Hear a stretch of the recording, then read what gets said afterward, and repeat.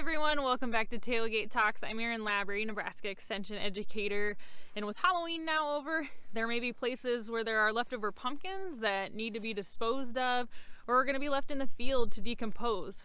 Well, these leftover pumpkins, or even pumpkins that have blemishes that make them unfit for human consumption, can be salvaged by including them in beef cattle diets.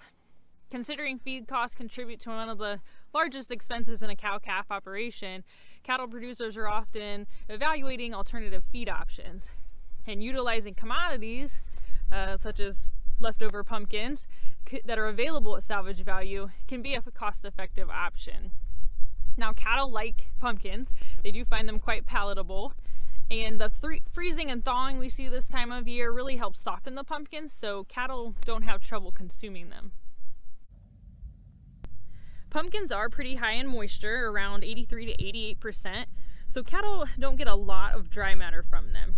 Because of this, pumpkins are best used as a supplemental feed for cattle that are grazing forages or when provided with other feedstuffs to ensure enough feed is available to meet the nutrient needs of the cattle. With the protein content around 14% on a dry matter basis and total digestible nutrients, or TDN, content around 70%, pumpkins can really be a good source of supplemental protein and energy. Whether cattle are turned out to graze corn stalks next to a field of leftover pumpkins, or maybe pumpkins are hauled in to be fed to cattle, it's important to evaluate the labor and transportation costs that are associated with feeding leftover pumpkins.